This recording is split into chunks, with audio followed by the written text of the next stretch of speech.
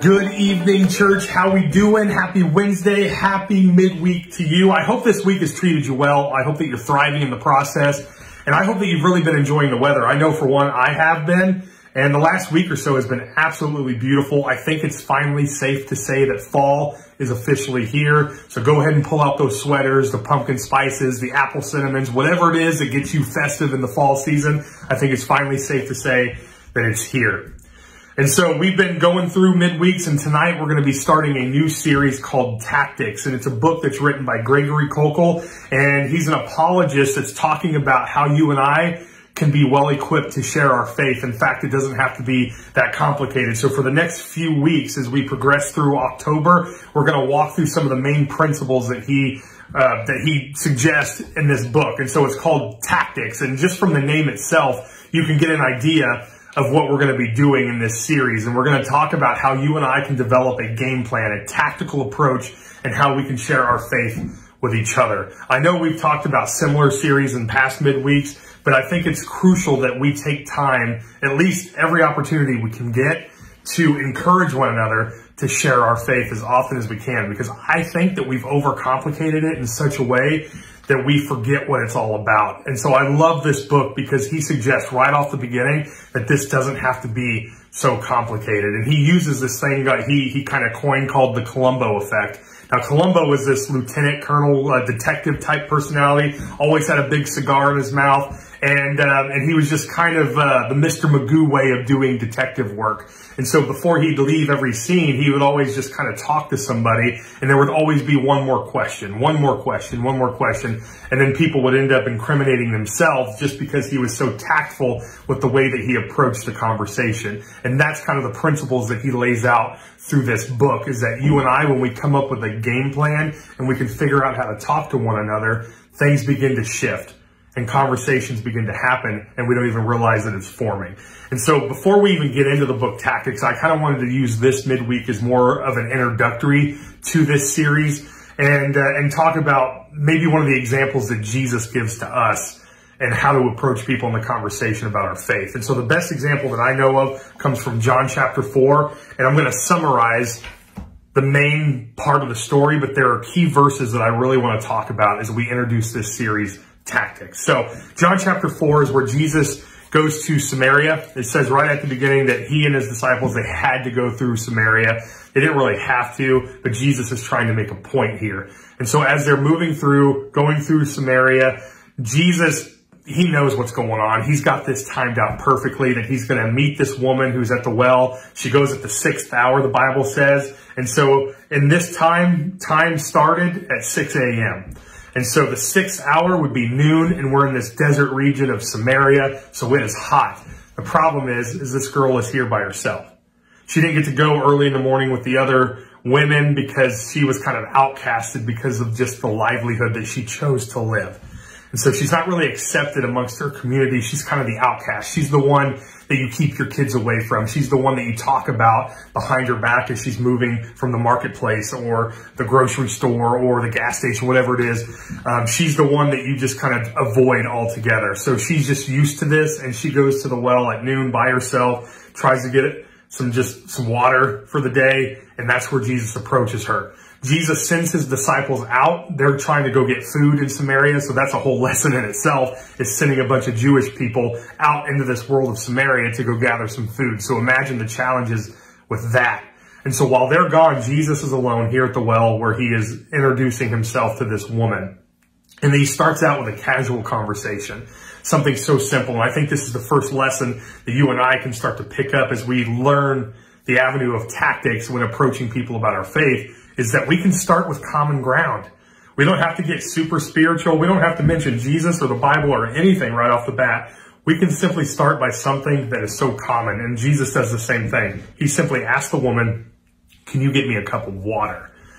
Now that seems so simple, doesn't it? I mean, any of us, we have to drink. I think we can only survive without water for 3 days. So eventually you're going to need something. And if you're out and about and you go somewhere, you're going to ask for a drink. And you can take that conversation and move it in to a spiritual one, which is exactly what Jesus does. And so as she pulls him up some water, he sits there with her. He starts to share with her things about her life that no one else would know. And she starts to say, oh, I see, you're one of those prophet guys, aren't you? And as he continues the conversation, she realizes that this is more than just a prophet. This is the Messiah who we've been hoping would come. And so Jesus finally, for the first time, publicly announces that, yes, I am the one whom you hoped for. And so now, this is where we need to get into. Now, as the disciples are coming back, they bring food. Jesus is right where they left him, and here's where it takes place. So we're going to be in John chapter 4, starting with verse 34. And like I said, the disciples have now returned. They're trying to offer him some food, and Jesus kind of rejects it. And here's what's happening. Verse 34. Jesus said to them, my food is to do the will of him who sent me and to accomplish his work. So he's explaining why he's not really hungry right now. And so do you not say, there are yet 4 months, then comes the harvest? Look, I tell you, lift up your eyes and see that the fields are white for harvest. Already the one who reaps is receiving wages and gathering fruit for eternal life, so that the sower and the reaper may rejoice together.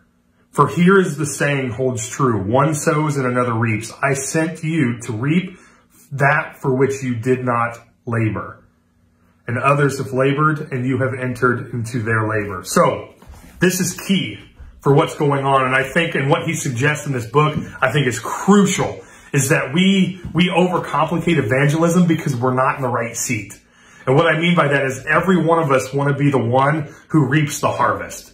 Right? We all want to be that one who closes the deal, who can go talk to somebody about their faith, and all of a sudden they're so intrigued to come with you, they come to Jesus, and we all want that check mark on our book.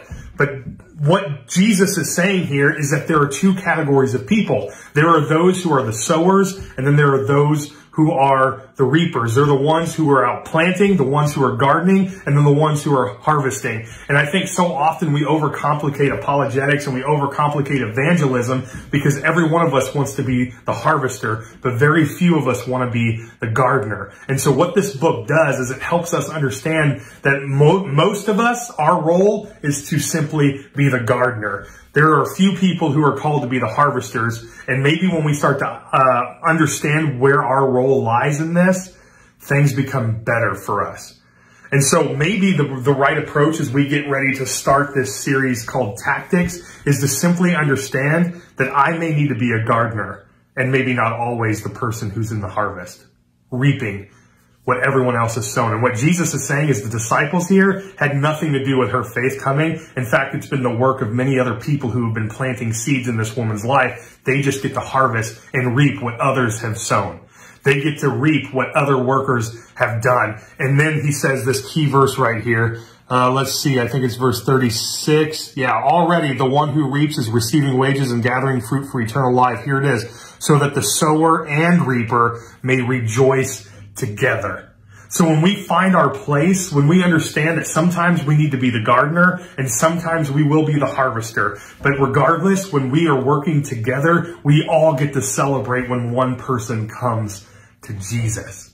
When one person comes, and we all get to celebrate. So let me ask you this as we kind of close out our midweek today.